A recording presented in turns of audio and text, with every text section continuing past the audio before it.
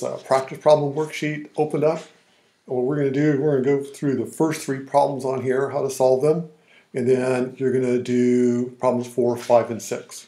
First of all, you should have a list of impulse equations that we went through yesterday. Yesterday we went through some notes, some derivation equations, some demonstrations. If you haven't seen those demonstrations, you should probably look at those demonstrations before we do this worksheet.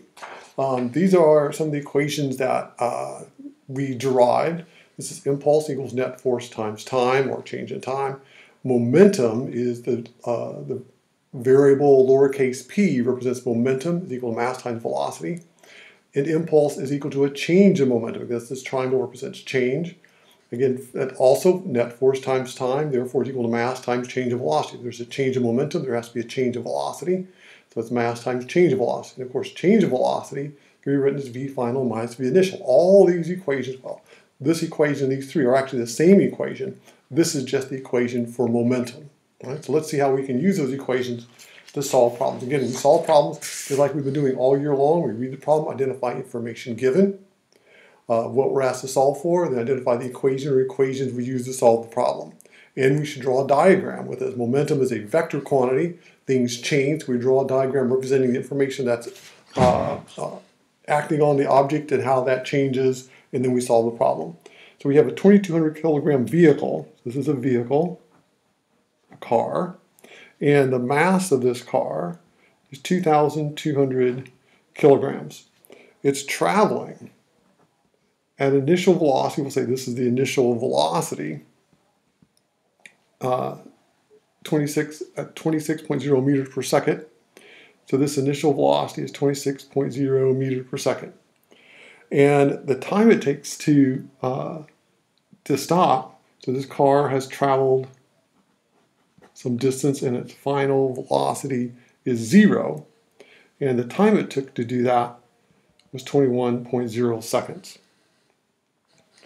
Now it can be stopped in 3.8 seconds if the driver slams on the brakes, or in 0.22 seconds if the driver hits a concrete wall.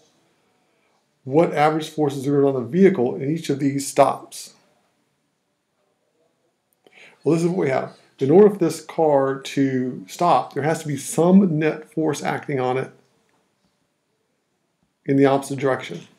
So basically, that's what we're trying to find out. So now,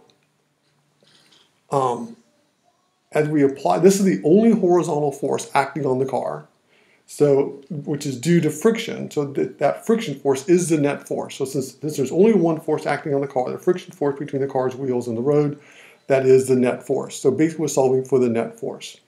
So now let's see what we want. We want to determine what this net force is. So we have net force, we have mass, we have time, we have initial velocity, we have final velocity. Look at the equation that we have. The equation that has all those variables in it is this equation right here. So we write that equation. Net force times time is equal to mass times final velocity times initial velocity. Now, this car is going to stop in 21 seconds, and then it's going to stop in 3.8 seconds, and then it's going to stop again in 0.22 seconds. We're going to figure the force needed to stop it at all those different time periods. So then we put the information. So far, this is most of the physics of the problem. The rest of it is just algebra. Net force times time. In this case, the time is 21.0 seconds. The mass is 2,200 kilograms. V final is 0. This is 0. But then this is a negative. V initial is 26.0 meters per second. Very important to understand that this is V final minus V initial. Take that V final off as 0. We get 0 minus that number, so it'll be a negative value there. If we do this calculation, we're going to get a net force of negative 2,724 newtons. I can round that to 2 significant digits if I want to. Whoops, I forgot the 4 in there. Yes, the 4, okay. Negative 2.7 times 10 to the third newtons. The reason it's negative because it's in the opposite direction of motion. We're saying everything to the right is positive, everything to the left is negative. All right, so let's do this next one. What if we stop by putting the brakes a little harder and it stops in 3.8 seconds? Everything else is exactly the same. Mass is the same, initial velocity the same, final velocity the same. The only thing that's changing now is this time. at 3.8 seconds. We're still solving for the net force. How does that affect the net force? So since all the other information is the same, the only thing that's changed is a different time period. We use the same equation. Net force times time is equal to mass times v final minus v initial. Again, that final velocity is 0. We're solving for this net force. Time is now 3.8 seconds. Mass, 2,200 kilograms, times negative v initial, 26.0 meters per second. We get that net force to be negative 15,052 newtons. Provided in scientific notation, negative 1.5 times 10 to the 4th newtons. Notice this net force is significantly larger than this net force. This is around 2,700. This is 15,000 newtons. So just by decreasing the time, we've increased the force. Now, like if a car has an accident, runs off the road or something, and slams into a brick wall, we don't want that to happen to anybody. But when a car hits a wall or a barrier like that, it stops very quickly. And now the time is going to be this is the time, 0.22 seconds.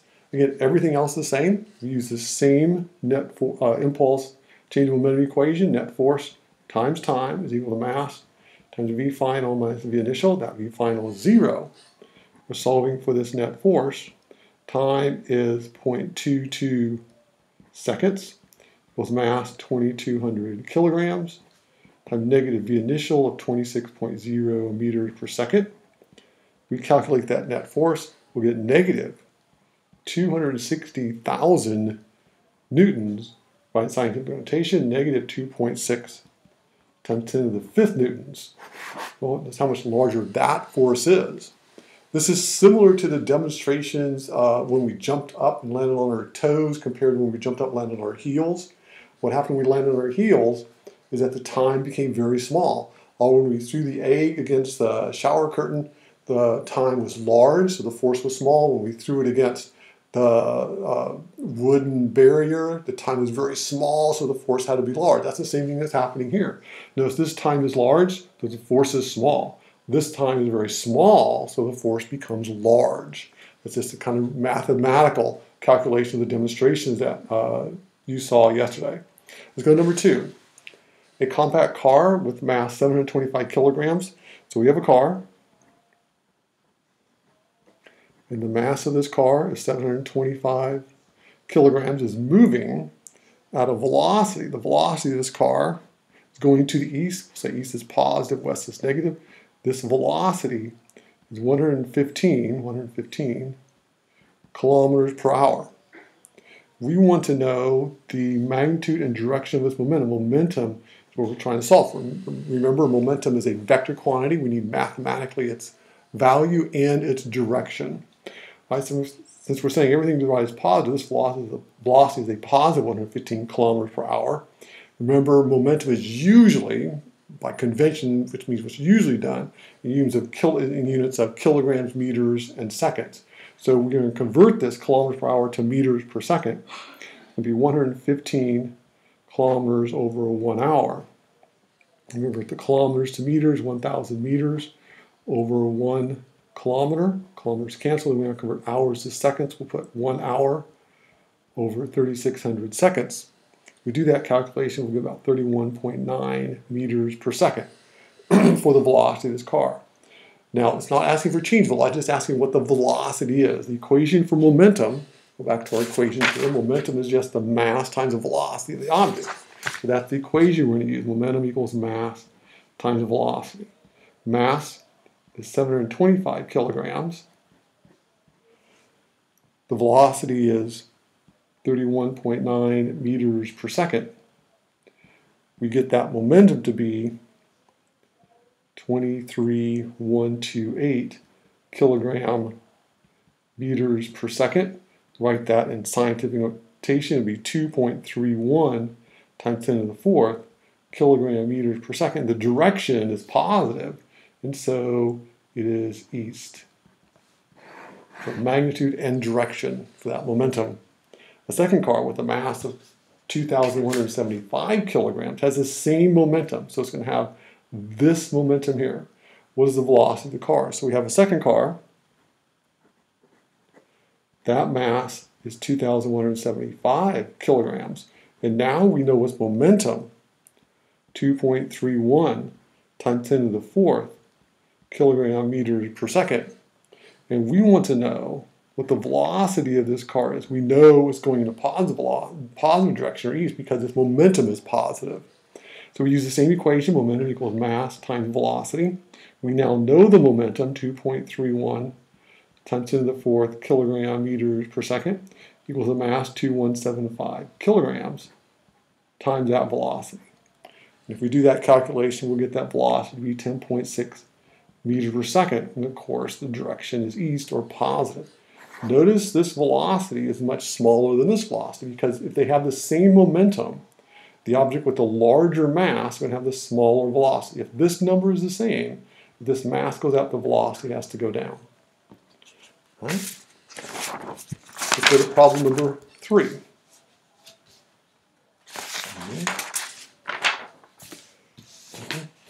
Get organized here. So now we have the driver of the compact car in the previous problem, the compact car in the previous problem. So we have this car again. We know the mass of that car in the previous problem, 725 kilograms. It's the compact car. Then he applies the brakes hard for 2.0 seconds. The initial velocity given in the previous problem of this car is 31.9 meters per second, velocity going this way. So this is the compact car initially traveling to the right or to the east at 31.9 meters per second. Now, the time period that this force or the brakes are applied, the time period is going to be 2.0 seconds. So this car, the brakes are applied, there's a friction force between the car's tires and the road. That friction force is the opposite direction of motion. That's the only horizontal force acting on that car, which is the net force.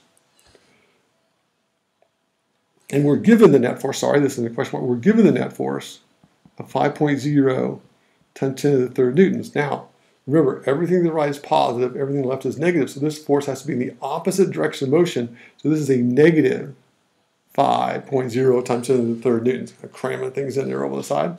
It's a negative 5.0 times 10 to the third newtons. It's important to have that is a negative sign.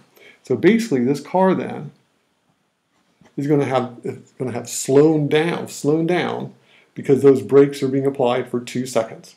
We want to know what the impulse on the car is. So the question is, what is the impulse? Well, let's take a look at our equation. This is the impulse equation, net force times time. It's also equal impulse times change of momentum. We'll come back to that in just a little bit. So the impulse on the car is equal to the net force times the time that that force is applied. Put these values in. This impulse is equal to the net force, which is negative 5.0 times 10 to the third newtons, times the time of 2.0 seconds. We do this calculation, we get an impulse of negative 10,000 units or Newton seconds. We write that in scientific notation, we write as 1.0, negative 1.0 times 10 to the fourth Newton seconds. So that's the impulse that's acting on the car. Remember, whenever we have an impulse, there has to be a change in momentum. This brings us to the question, what is the change in momentum of the car? Look at this. In our equation, impulse equals change in momentum. Well, if we know the impulse, we know the change in momentum. If we know the change in momentum, we know the impulse. So therefore, we want to know the impulse on the car, but the impulse is equal to the change in momentum. Well, this is the impulse, negative 1.0 times 10 to the fourth Newton seconds. That is the change in momentum. This question is just making sure you understand that impulse and change in momentum are the same thing. So now, what is the velocity of the car after the brakes were applied? All right, now let's take a look at that. We have these equations. There's impulse equals net force times time, but now what we're solving for, this car has slowed down, but hasn't stopped. We want to know what the final velocity of that car is. So we're solving for this final velocity.